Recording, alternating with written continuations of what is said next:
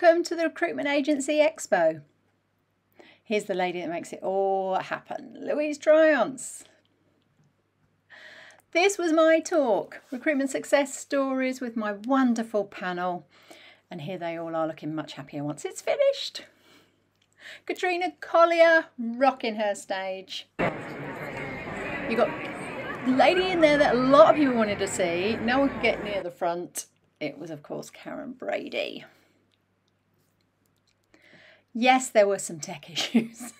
Quite a few in the first morning.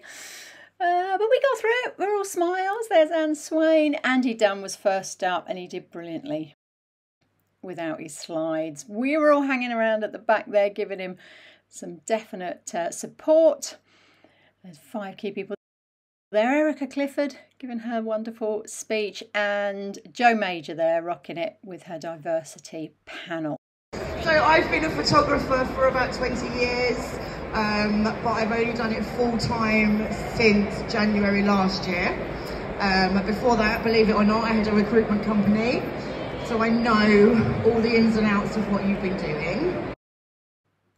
Now it was time after the first day to get ready for the evening, where the recruitment startup hub that I'm part of. Fabulous view from the Shazami apartment of the city airport. Obviously the VIP room helped with some food and some drink. Christina Robinson giving us all marketing ideas. And yes, there's time for fun as well. Playing on the job understand.